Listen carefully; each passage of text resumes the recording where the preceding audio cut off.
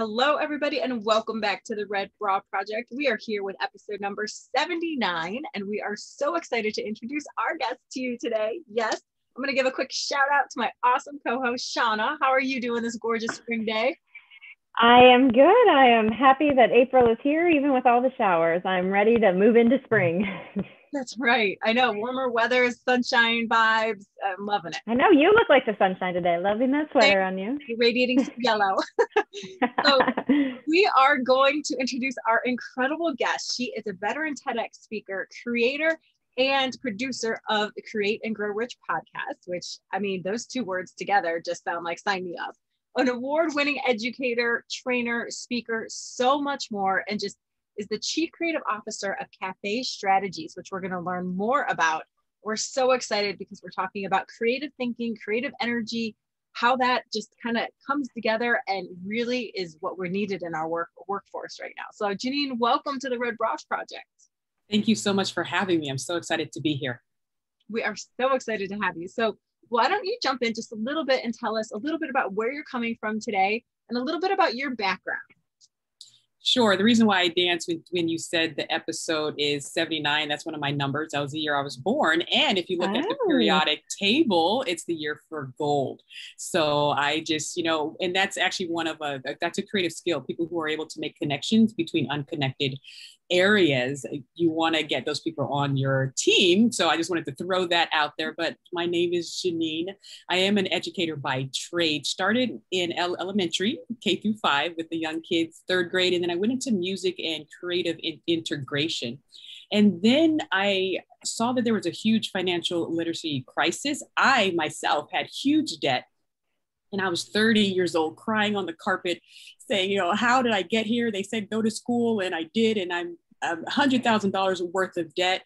And I realized that there was an issue. So I read my, books upon books. And my husband and I just did it. And we were debt free. And it's even online. There's a YouTube of me paying off that last student loan bill. But I started a nonprofit called Alumni 360, where I mentored my graduates of my elementary school, and we talked about creative literacy, financial literacy, and entrepreneurship literacy. And then I also found myself teaching at the local university. I'm in Los Angeles, and there is a school here called California State University in Northridge. So I taught teachers who are getting their master's how to integrate creative thinking, but also artistic thinking into their classrooms. So in one given week, my youngest student was 4, and my oldest one was 64, and everyone in between. So I had an interesting perspective of the entire pipeline of life practically, right? And that's when I saw this huge need of us redeveloping, number one, protecting the creative processing of our children and making sure we're not, ruining that, but also redeveloping the creative strength in adults. And World Economic Forum said it, the number one skill needed in the workforce today is creative thinking. So that's the work that I am so excited to be doing today.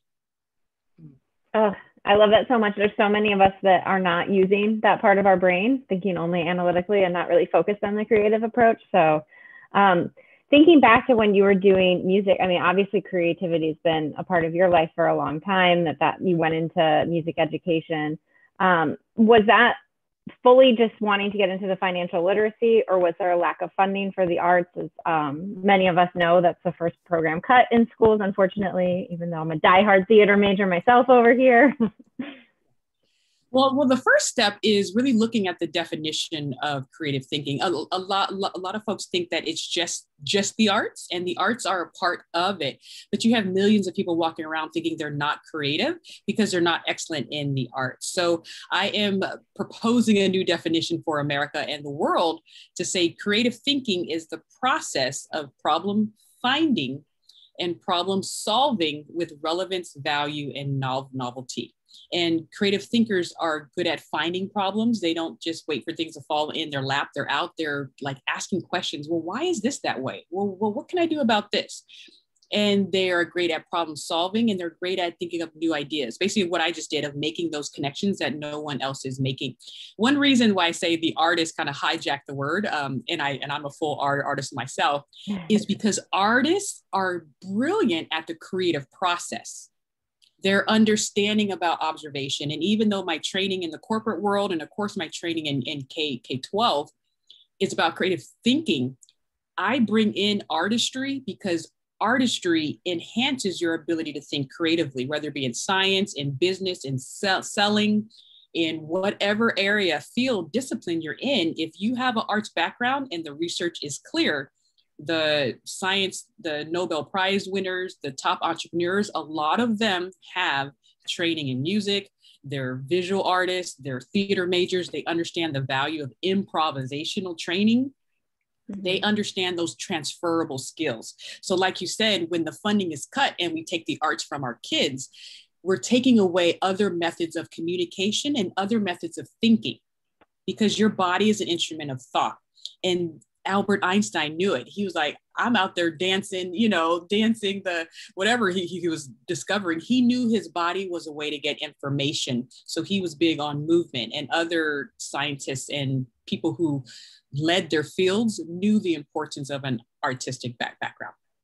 Yeah. Oh, thank you so much for that. Because I think just like I did, it's easy to silo our thinking. It's easy to be like, okay, if I'm not creative, I'm not even going to tune into this because I think only on this side. So I appreciate that. Thank you. I think it's really cool how you teach that creativity can be learned, and it's a skill that if you feel like you're not born with it, like you guys were just talking about, you can develop it and hone into it and then use it for other things, like that whole improv. It's not just actors or artists that, or people in the film industry or anything that use improv. Everybody has to improvise on a daily basis. And so, help us with that mindset a little bit. You hear a lot of times people say, tell us what's one thing you're creative at. Oh, I am so not creative. Yeah. But I mean, you have to figure out what to eat every day. You have to, make a film. I mean, that is creativity. Yes, there's so much there. I have my degrees in psychology and education, so I'm a big psych buff. And because I teach with elementary kids, or I started my career that way, I also have a lot of props. So I talk about the brain. And for those of you who are listening, I'm holding up a prop of the brain.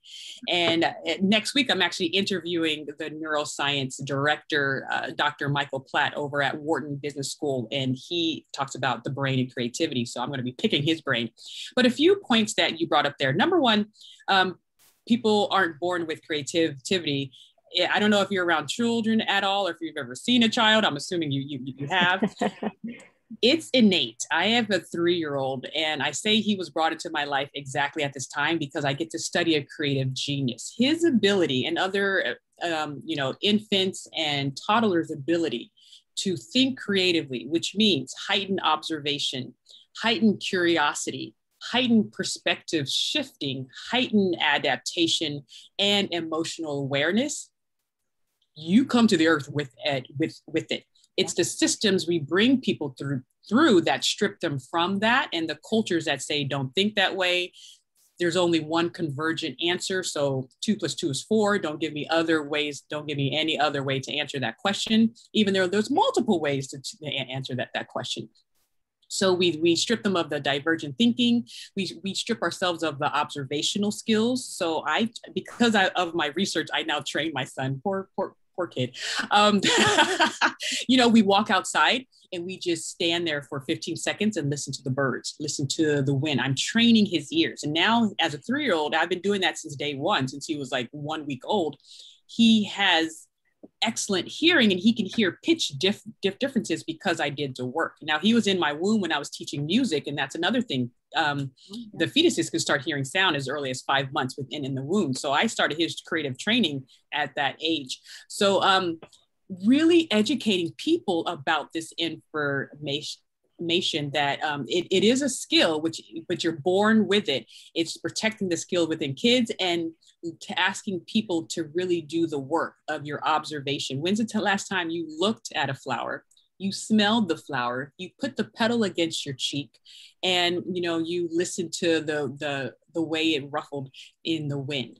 That is training for when you're in the boardroom and you have to see patterns. Creative thinking is all about being aware of patterns.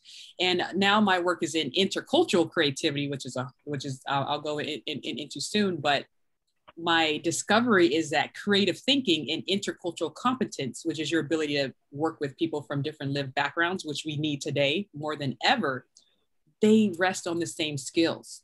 And so if we build the creative thinking within our kids and revive it in our adults, it's going to help our ability to have that intercultural competence that we now need. Yeah, it definitely starts. So yeah, I've been around children and have a couple of my own. My son has autism, and it's interesting the way you say we strip things from him because, or from kids, because he was originally, they said, didn't know how to play. Well, who's to say how he was playing was wrong? It just wasn't normal. And to what you mentioned, like the way that he sees the world, the way that he hears things, I mean, there is a luxury in that I never had. Like, to me, that's a shrill sound, but to him, it's like he can hear everything. And so if we can focus more on that, I really love your perspective and the background and what you're bringing to it. And I am so curious about this intercultural competency, because I feel like, as you said, I mean, and we're headed now into another time as the trial is starting for George Floyd, like to really think about how we as Americans need to come together and live, and just globally, not even Americans, but starting here. How did this work come to be for you? And I love the blend of the two. Yeah, it's interesting because people who are doing diversity, equity, and inclusion work, when I hear them speak, they mention, diversity, equity, and inclusion affects your innovation, and then I hear people who are just straight creative thinking experts and speakers, and they say, if you want to have a creative organization, look at the diversity of your team members. So both people are talking about it or alluding to it, but I think I'm the one that just brought the title together and said, this needs to be taught together because they coexist together. And so once I had that aha moment, because I've been doing both. I've been teaching intercultural competence, in school and at the university level, and I've been teaching creative thinking, but to bring them together, which is a creative act, right? That uncombining things. It was an aha moment because the psychological connection. Meaning, and I have my 7 gems of intercultural creativity because I'm the diamond person, and who doesn't like a good gem, right? Who doesn't like a good diamond? And the first diamond is the journey. So us understanding that creative development and intercultural development is a journey. There's something that your listeners can look up called the IDI, the Intercultural Development Inventory, which is an assessment where you can see where you are on the continuum as far as your ability to be self-aware, other-aware, culturally aware, and be able to adapt different cultural situations and be able to be a bridge. There's some people, as you may have seen in your experience, or definitely on TV, who they live life only in their area, and they expect other people to interpret the world from how they interpret the world, which you and I know that is not the case, right? People have many cultural lenses. They have many experiences that color the way that they perceive different environments and different experiences. So people who raise their children, which I say, I'm not the inventor of intercultural creativity, my mother is, because she created a culture in our home where she put us in situations that were slightly uncomfortable, not dangerous situations, but slightly uncomfortable situations. She took us to places where a lot of times we were the only Black family, but to her, it was like, hey, we're here to experience it. And she really knew how to navigate between multiple cultures and to adapt where she needed to adapt. So we watched that. And she, there's a funny story when she's the first one to go to college within her family. And her mother, my grandmother, put her in like plaid skirts and those high socks up past the knees and everything. And she went to the local college, UCI, University of California, Irvine. And she looked around and everyone was in jeans and t-shirts. And she was like, Mom, no one's wearing it. She's like, well, that's what I saw on TV. But, and that's just a funny story to say, a lot of times we think things are the way, but to be aware of people have just different experiences and people are getting information different ways. So intercultural creativity is number one, it's a developmental process. Number two, open mindset, empathy is a big big thing with that. You have to be able to have empathy. And, you know, that's a big word in the business world now, right? Empathy. We educators knew it 10 years ago, 20 years ago, but now the business world is like, oh, wait, our leaders need to be empathetic. Oh, okay. And so having empathy and having an open-mindedness is a number one indicator of a highly creative thinker.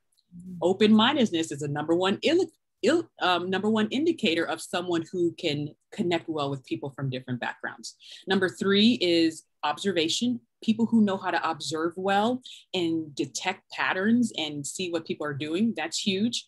The next one is curiosity, cultural curiosity and environmental curiosity. The next one is perspective shifting. I just read a great article from Dr. Platt, who wrote the book, The Leader's Brain. And he talked about business leaders need to be able to perspective shift. Well, guess what? That's a creative skill as well. It's an intercultural skill and a creative skill. The next one is, I call it authentic adaptation. You're able to adapt in different situations, but you're still authentic to you. So I'm not going to adapt in a situation and start like cussing like crazy, because that's not authentically me. That's something that I just don't do. So, but I can still be aware of the environment and still connect without losing who I am as a person and my core value. So that's authentic adaptation. And the last one is being a bridge. Someone who is high on the intercultural competence continuum and someone who is highly creative, they're able to bridge other people together. And there's where your leadership is. People who can do that well, lead well in that way, that's intercultural creativity. Wow. So good, right, Shauna? I mean, I'm just like, let's get more.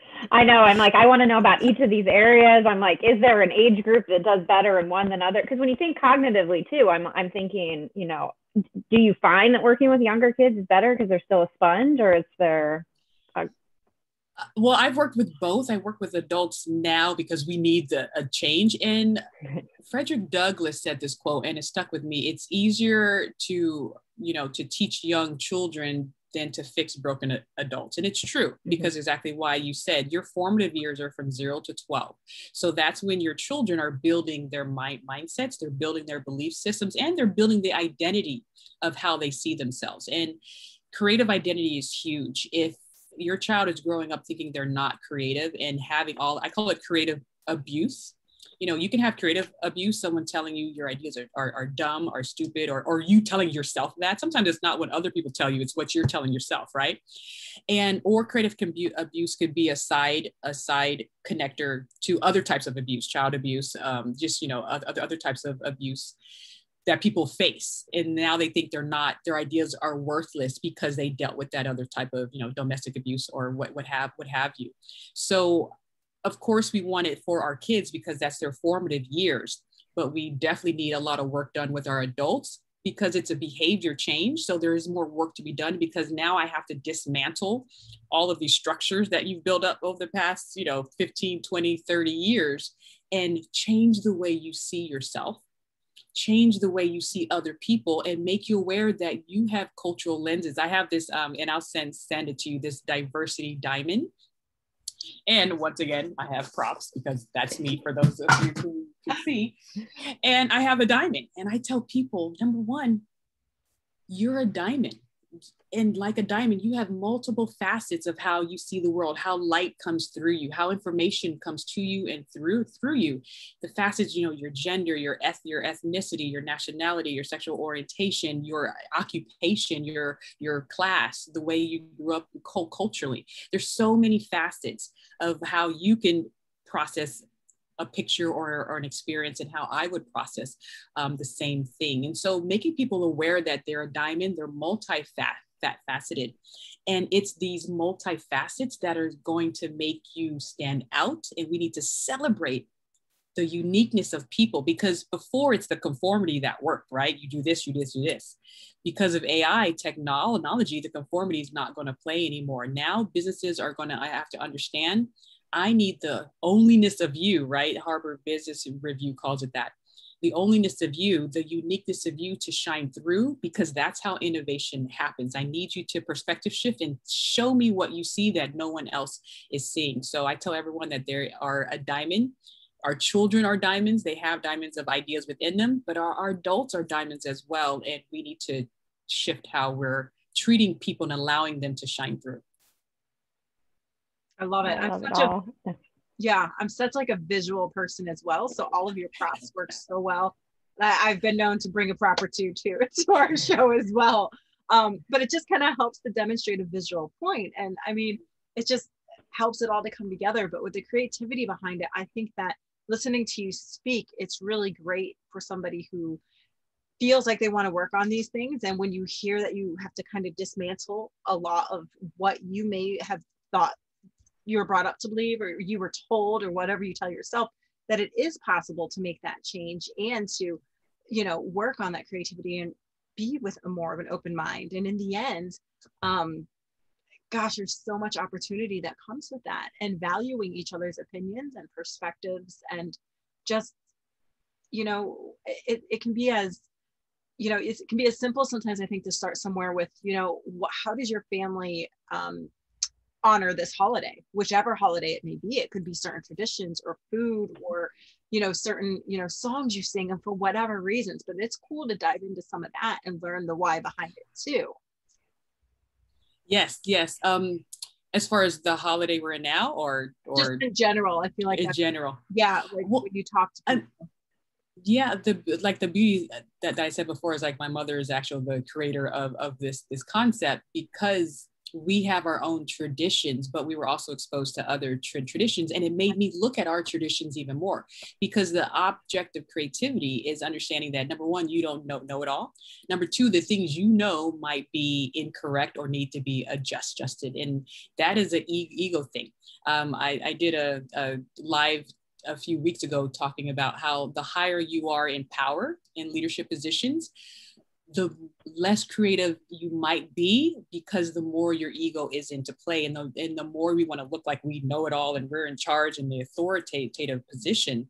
But now we're not able to perspective shift as much. Now we're not able to say, hey guys, I don't know what this is going to look like. Let's learn together.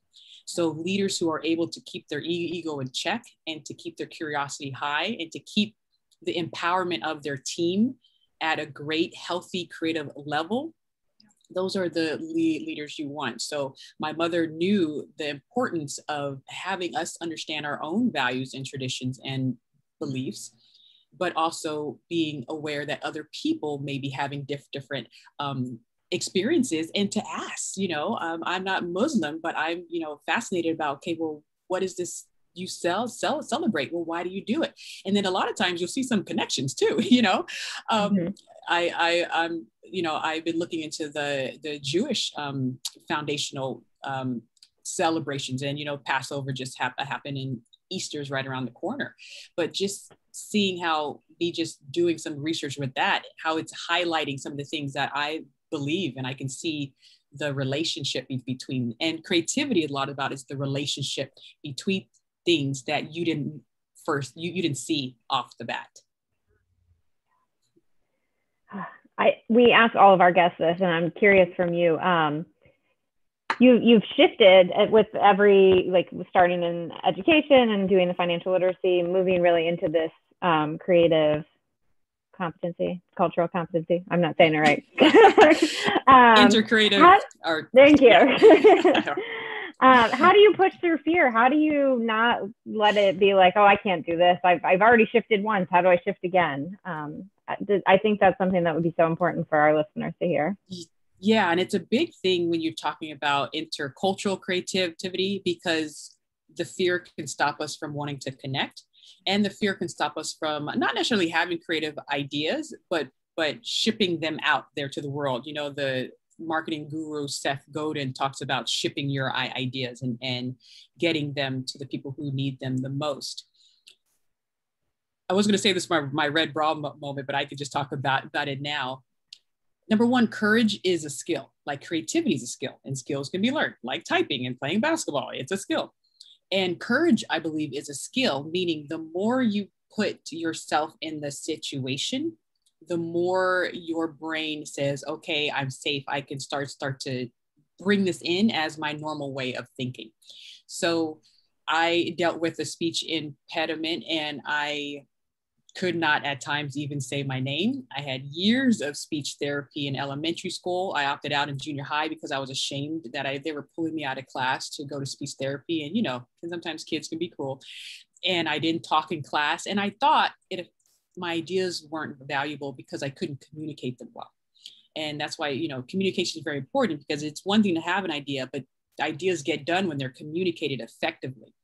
And so because I dealt with a speech impediment and it did a number on my identity and how I saw myself, that played a big part in how I showed up as a creative human being. And I knew I was creative. Like, you know, I would just be the MacGyver person. You know how you can make a bomb out of a shoelace and a paper clip and a gum wrapper. That was the way my mind worked growing up, which is a very creative way because it's called functional agility. You're able to use objects in other ways than they're normally intended for use. So I knew that I had a creative mind, and I thought my ideas would be valuable, but then I displayed it because I couldn't communicate it well. So people are maybe dealing with that type of fear. It may not be a speech impediment, but it may be another type of impediment or skewed way that they're seeing themselves. And so the best advice I can give is start small. You know, first I started speaking in front of small kids, you know, like teaching or speaking at Toastmasters, and just a safe place. I started doing it in a safe place. And then sometimes you got to just take the jump. It ended up in my email, a TEDx application. I said, I don't know really what I'm going to talk about, but maybe I can tie this creative health and financial wealth together, because I believe your creative health affects your financial wealth and your financial well-being. I did the application. And when that email came in that you were selected, it's like, oh man, now I actually have to say something. And the red dot is calling my name. And that, I don't even care if you don't have a speech impediment. When that red dot has your name on it, it's a mind identity shift. And so another piece of advice that I can give your listeners is, when you have that calling of something bigger than you, it's easier to go into those areas of discomfort. So being on that red dot, seeing 20 of my students in Alumni 360, the organization that I have, who were my former elementary school students, sitting in that audience, cheering me on, and knowing that I was advocating for them, because I was talking about the importance of creative literacy and financial literacy in schools, but also knowing that this talk would be on the TED website, you know, going to whoever around the world. Once I just had that picture in my mind, I forgot about myself, and I walked onto that red dot, and you can go see it now.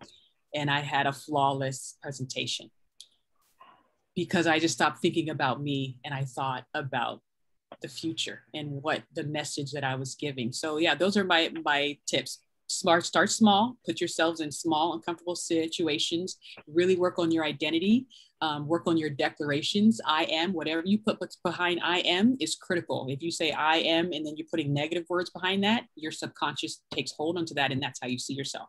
So even though I wasn't doing it yet, I would say, you know, I am a great speaker. I am a TEDx speaker. And things I'm saying now is I am a New York Times bestselling author. Has it happened yet? No. But am I going to keep saying it? Yes. You know, and because it starts in this, they're not going to put me on that if I don't even believe myself worthy to be. So it starts with declarations, and then don't forget to take those jumps. You'll be okay. Think about the worst case scenario. Is me falling on the red dot? Did I fall? No. So, you know, and then the last piece of advice is focus on the bigger than you concept. So good, because you're right. You know, we can get so nervous about ourselves, but really most of the time it's what we're able to do for others, share with others. By focusing on that, it's like magic. It really does help. So in talking about becoming a New York Times bestselling author, which is definitely going to happen, share with our listeners about the book cover, what you've done with your book cover. Sure. Well, first, my first book, which is out, self-published, called Debt to Destiny, Creating Financial Freedom from the Inside Out. And that's when I talk about my journey of paying off $100,000 worth of debt, and how I mentally and psychologically had to do the mind shift to put myself in a place of building wealth and educating people. And I'm very vulnerable, because I believe that once we share our vulnerability, kind of like what Dr. Brene Brown talks about, it really gives people the freedom, because it says, hey, me too. Like, what? There's other people out there with $80,000 worth of student loans. You know, it's not just me. And if she can do it, I can do it. So it empowers them to do it. And with the second book that I'm writing now, perfectly due out in summer of 2021, is the 7 Gems of Intercultural Creativity. And it has this main diamond in the middle, and then 7 gems in the color of a rainbow, because I believe we're all gems. We all sparkle in our own way. They're all cut differently. They're different cuts and different colors. And if you study diamonds, right, because to be able to metaphorically think well, you have to study the metaphor you're using. I studied diamonds, and they said people focus on the carat size, right? Like, oh, how many carats is your ring? But the main important thing about a diamond is the cut. And I tell people, that the cut, could be just the way you see the world, but there's also dark spots within diamonds. If you look at, if you have one, the dark spots within a diamond is what makes the light spots shine even brighter. So I tell my students and my clients, you might be ashamed of some of the things, the struggles you went through going through your life, but that's going to make you shine brighter. And I actually feel sorry for the person who had no struggles whatsoever in their life, because they don't know the power of resilience and the power of regeneration. Sometimes it's not just about resilience, it's about regenerating and becoming an even better you, and you need those dark spots to show you to you. Oh, and you said it. I heard you say in the dark spots. I'm like, resiliency, I get it. And then you added it. It's so, but it is true, because we all have those adult friends who really haven't, they've had the luxury of maybe not really having something bad happen. And then when it does, it's almost so crushing to them because they haven't had these experiences. And so have you found that a lot in your work? And I mean, you're very empathetic, obviously, so you probably communicate well with them. I'm just curious if you've run into that.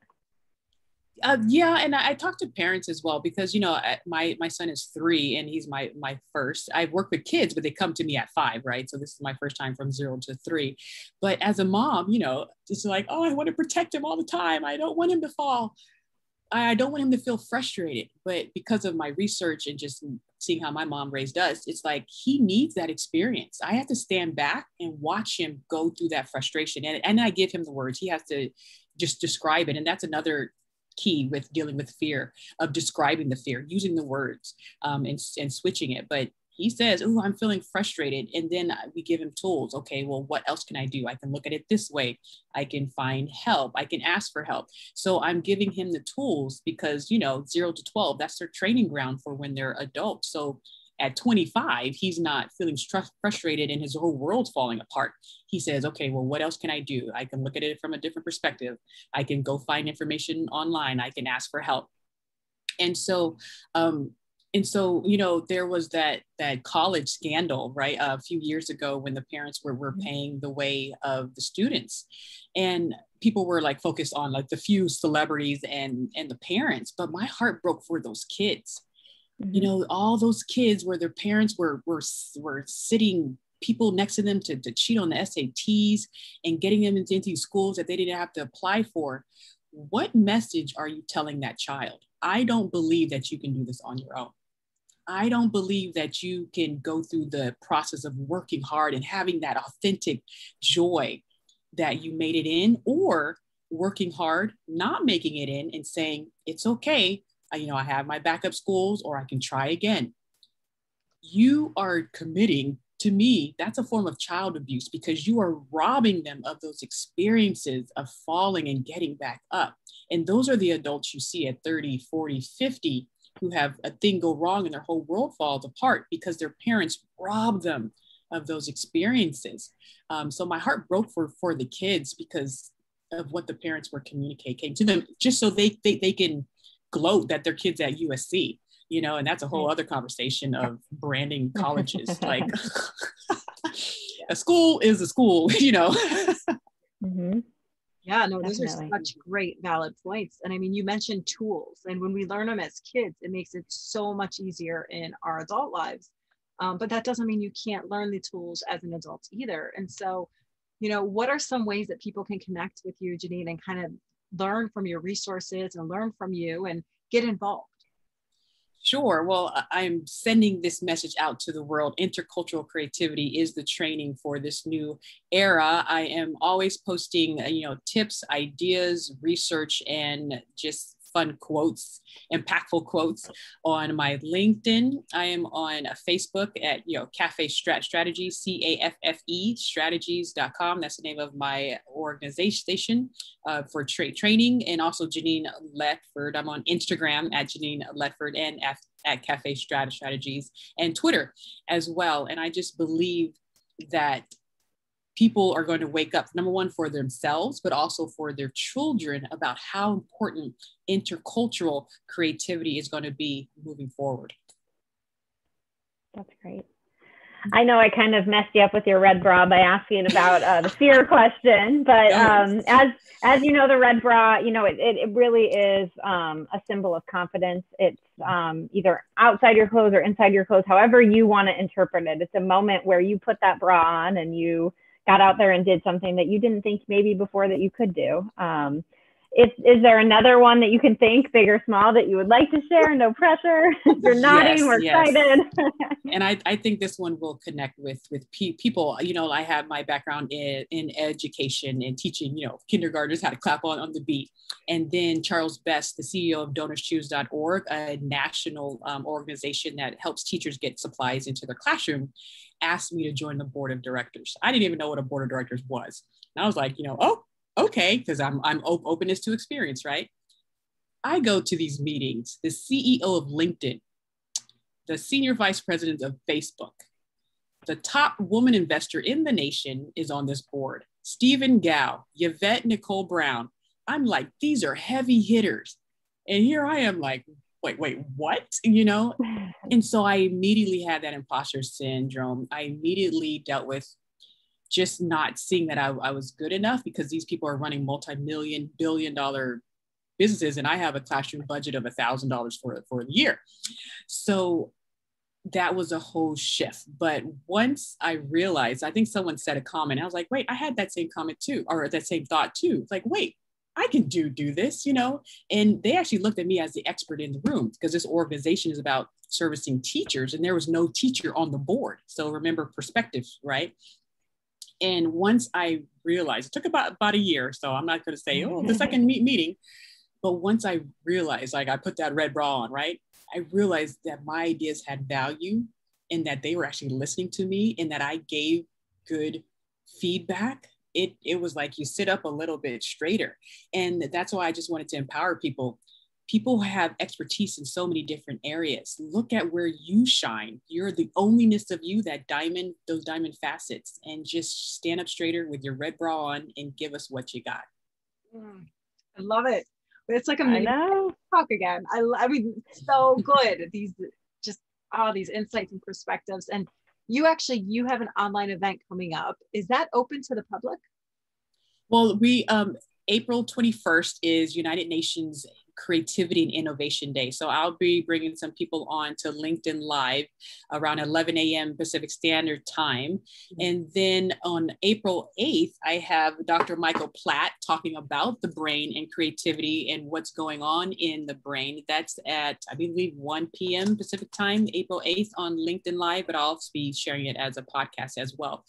But yeah, so those are free. They can pop in or they can just watch the replay, but just stay connected, because we do have some creative, as life starts opening up again, some creative conferences coming up, and then going on a retreat. When do you want to get away? Being in nature is a huge thing. So getting people back out into nature to reconnect to their creative source would be great.